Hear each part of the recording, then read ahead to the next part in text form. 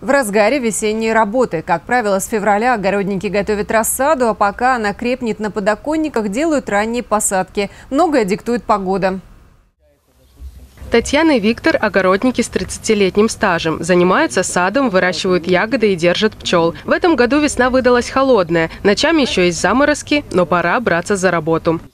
То есть посев или высадка семян уже с цветением, это как лакмусовая бумажка. Если терен цветет, говорят, то можно уже садить всевозможные семечковые и семенные культуры. Рассада еще рановато, а посадка семенных культур уже вполне почва прогрелась и условия позволяют.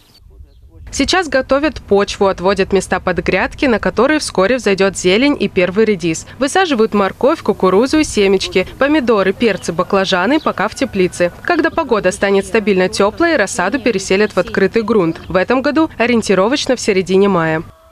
Еще сейчас можно производить высаживать ягодные культуры. Это малина, ежевика, смородина, крыжовник и, конечно же, клубника. Клубника можно высаживать до конца мая.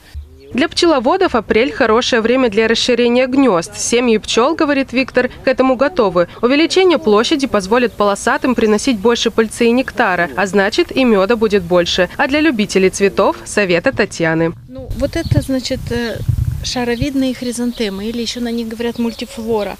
Сейчас самое время их рассаживать, потому что, посмотрите, вот уже какие мы видим здесь ростки.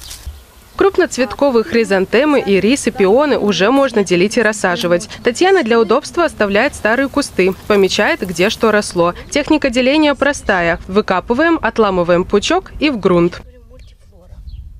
Вот этот один саженец вам даст вот этот огромный красивый цветок. Яркий, красивый, красочный. Вы можете посадить сразу в открытый грунт.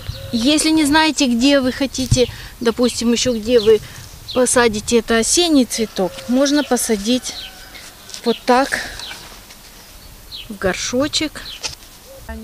Когда цветут нарциссы, гиацинты, крокусы и тюльпаны, можно выкапывать луковицы. Они хранятся и крепнут 2-3 месяца, а в августе-сентябре высаживаются снова. Следующей весной ждите красоту во дворе и не забывайте о поливе.